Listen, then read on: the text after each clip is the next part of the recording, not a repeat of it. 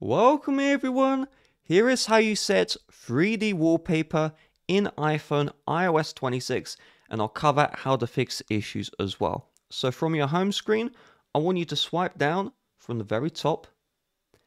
Then you're going to long press on your lock screen like this.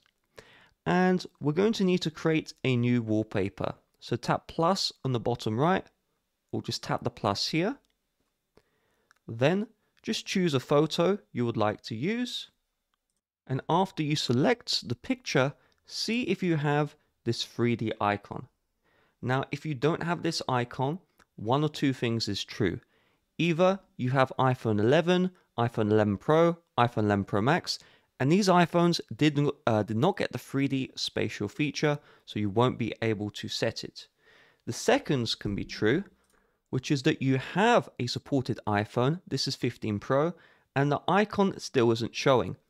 That's because you created this lock screen wallpaper in iOS 18, so you just need to tap on plus, and then choose that same photo again, and then it will work in iOS 26. Now let's tap the spatial scene icon, and regardless of the wallpaper you set, it will add that 3D effect. And there might be some more issues, so keep on watching. But after we tap on add, and we set as a wallpaper pair, let's see if this is working. So when you tilt your phone, if the 3D effect isn't working, you can see nothing's happening, then there's just some settings you need to turn off. So first of all, head into accessibility setting, and then look for display and text size. And you need to turn off reduce transparency, number 1. Number 2, below display and text size, tap on motion, and then turn off reduce motion. And finally, you want to turn off the low power mode. And once you do all three things, now the 3D effect is up and running. Now real quick, YouTube do not promote my videos like they used to.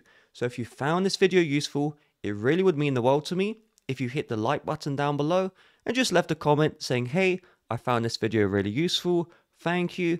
And if you didn't find this video useful, leave any questions, any concerns in that comment section. I'll try my best to get back to you. Have a nice rest of your day. Bye-bye.